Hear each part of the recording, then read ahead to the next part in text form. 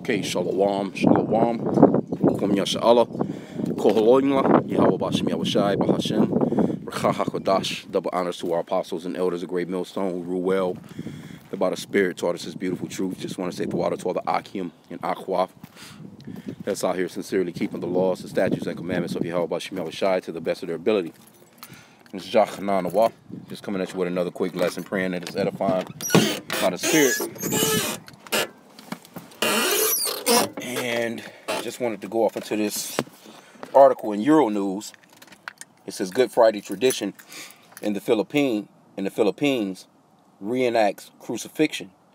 So these people, man, they do this every year. They go pretty hard about as you can see, they even have to the point of the Roman soldiers in it.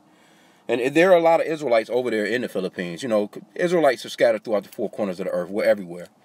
And we look like all these different nations. A lot of these Filipinos over there, they are Israelites. But it says the Good Friday tradition is rejected by the Catholic Church, but draws huge crowds of devotees and tourists to the Philippines, an Asian bastion of Christianity. So we've been scattered throughout the four corners of the earth, man. It's not a whole lot to this article, but you could, you know, they have this YouTube. Matter of fact, let's just play this. Let's see if it'll play. Salakia.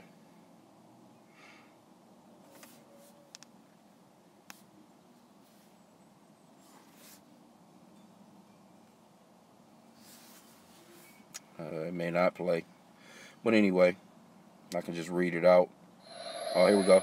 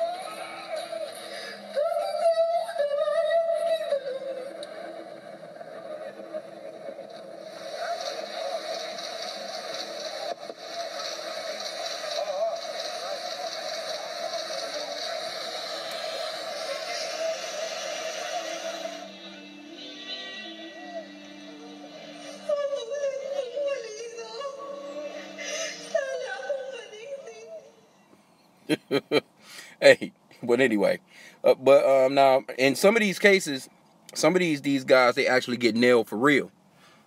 They get nailed for real. Slakia, kind of sitting there, but yeah, they get nailed for real. You know, they be beating on their backs and until they just bleeding. You know, and they take this shit serious, man. But you know, let me just grab a quick scripture. It's not gonna be a long lesson, but they have that zeal. They have a zeal for Yahweh, but it's not according to knowledge. And as you can see, a lot of those, they have a pretty dark complexion. They have some melanin, you know what I'm saying, or some pigmentation about them. Not that makes a difference, because there are Israelites that's out here, man, that look like so-called white people. There are Israelites out here that look like every nation on the planet. You have to know that. If you're new to this truth, you have to get that black-only crap out of your mind, man, because all Israelites are not going to be looking like Viola Davis, man, or John Schaff, or Samuel L. Jackson, or Wesley Snipes. All Israelites don't look like that, man. We've been scattered throughout the four corners of the earth. It's that simple, man. We are that speckled bird. A lot of our people are like that cake unturned, and it just is what it is, man.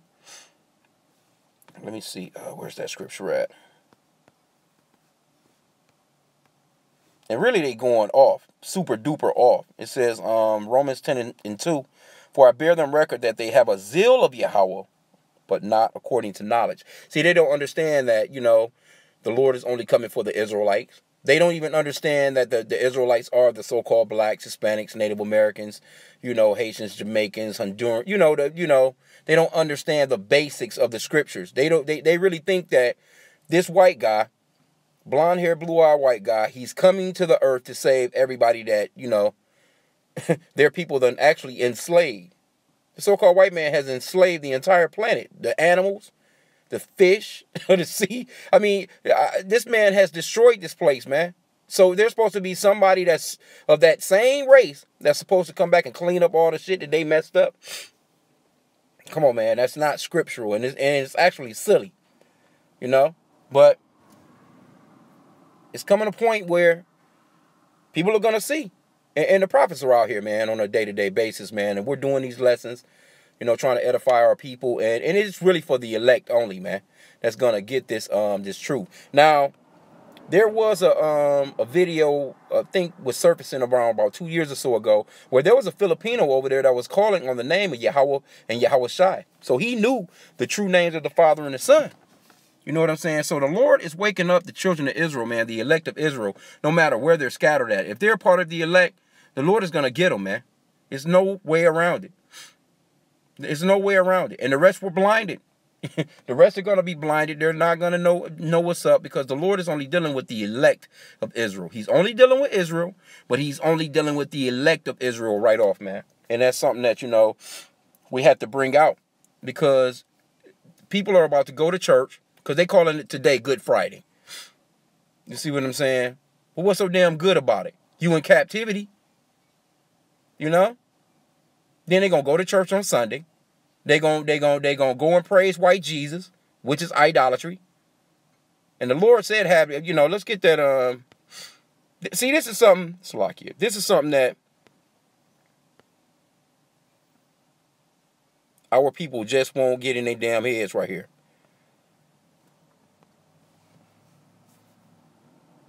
The actual law, the actual 10 Commandments. The average person, they're not keeping the 10 Commandments. They're not. They don't keep the basics of the laws, man, statutes and commandments of Yahweh B'Shem Yahweh Shai. Now, are we saved by these laws, statutes, and commandments? No, we're not. But still, he said, if you love me, keep my commandments. So we're going to do the best that we can to please our Father. So how do we do that? By trying our hardest to do what he said to do. So-called white man, not into nothing like this, man. The so-called blacks, the Israelites, you know, they're not into this stuff, man. You go to the average Christian church, man, they going off in there. It looks like a damn whorehouse. You can't tell if you're in a club or you know, because everybody in there dressed like they at the club. The women are scantily dressed. You know, it's just ridiculous, man. Exodus 20 and verse 1. Let's start there. It says, "And Yahweh spake all these words, saying, I am the Lord thy God, which have brought thee out of the land of Egypt, out of the house of bondage. Thou shalt have no other gods before me." You get to talking to these people about white Jesus is an idol, and they'll tell you. You can go to the scripture, oh yeah, we know he's not white, but. They'll give you that but every single time. But it doesn't matter, he loves everyone.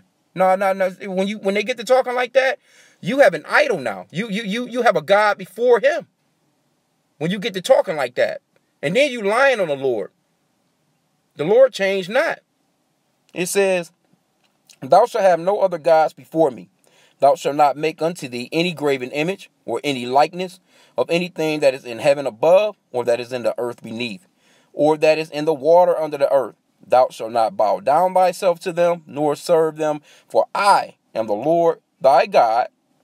For I, the Lord thy God, am a jealous God, visiting the iniquity of the fathers upon the children unto the third and fourth generation of them that hate me." And our people, man, they really hate the Lord. And you know Esau hate the Lord. These heathen nations, they don't want nothing to do with the Lord, man. They use the Bible, you know, and get to talking to you about, you know, obey your masters, and, you know, they'll use a few different things in there. Thou shalt not. Because, see, America has some laws where you can't just kill somebody. They're going to come and swoop you up, right? They do little stuff like that. But at the same time, they'll write into law where a woman can go and kill a baby, man, when she gets pregnant. Or they'll write into law where your son can be a little girl now. Or your little girl can be a little boy. See, they front like they're about life, but really they're about death. It's like a facade. It's smoke and mirrors, man.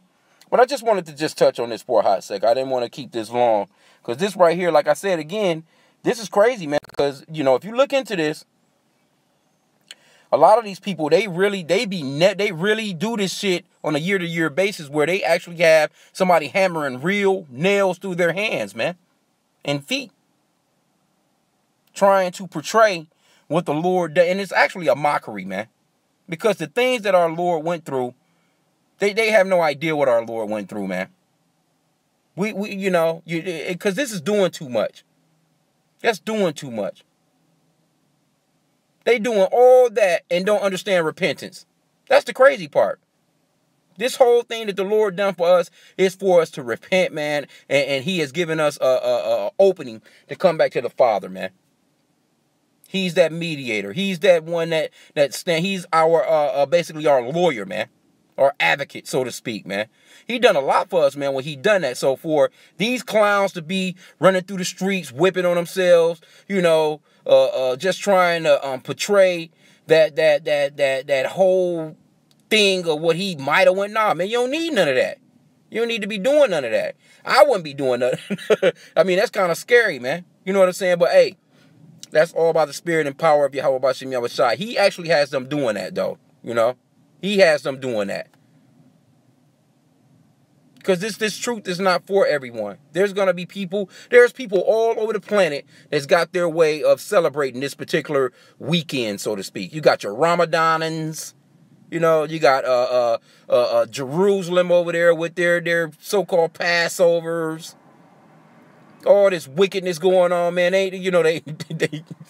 It's just ridiculous, man. None of it has anything to do with repentance and salvation whatsoever. And that's what the whole gospel is about. The repentance and salvation of the children of Israel. And the elect of Israel at that, man. So, you know, I'm not going to keep it long. I just wanted to touch on this. Because this shit is crazy, man.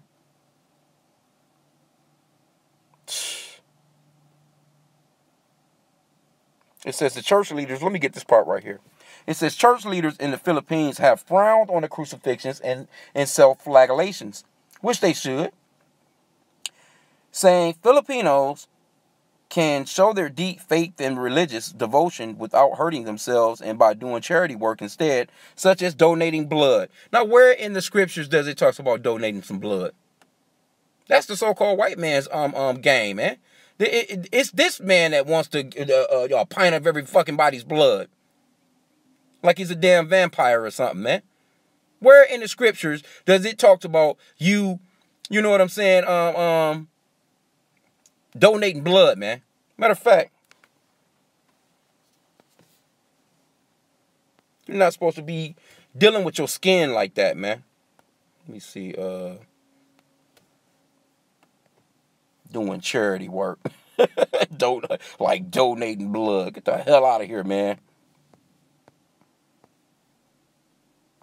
But that shows you how far off these people are.